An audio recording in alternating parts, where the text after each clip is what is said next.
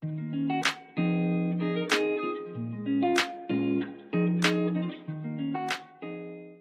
back, Bull Market Bully family. Today we're diving deep into one of the world's most iconic companies, Procter Gamble, PG.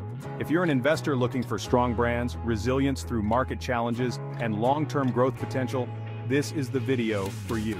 Make sure to like, comment, and subscribe to stay on top of more market insights, and stick around until the end for a bonus tip about Procter Gamble that could influence your next investment decision.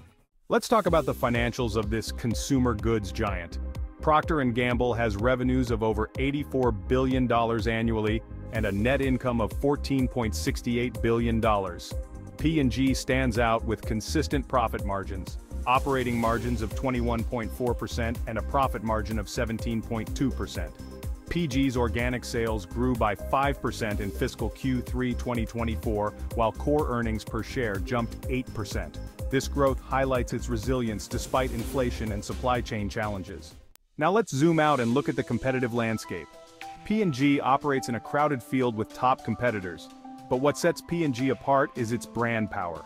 Household names like Tide, Pampers, and Gillette dominate their categories. P&G has a global presence and economies of scale. This gives it pricing power to weather rising costs.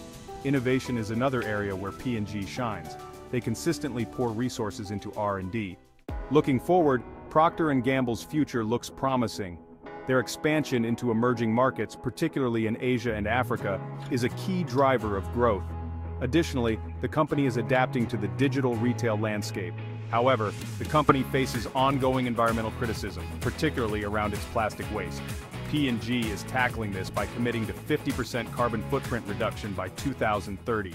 Let's break down some strategies for investing in Procter & Gamble. This stock fits well into a dividend growth portfolio. With a dividend yield of 2.38%, P&G provides consistent income and room for reinvestment. Its steady price appreciation and low volatility make it a solid defensive play. It's a stock you can hold during market downturns without losing sleep. So, what's my final grade for Procter & Gamble? For dividend-focused investors, I'd give P&G an A. Its reliable dividend growth and strong brand power make it a top pick. Here's your bonus tip.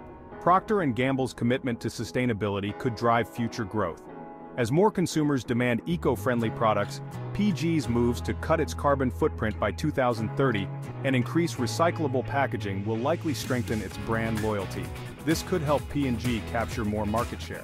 As an investor, watch how they execute these initiatives. Don't forget to like, comment, and subscribe for more insights. See you next time on Bull Market Bully.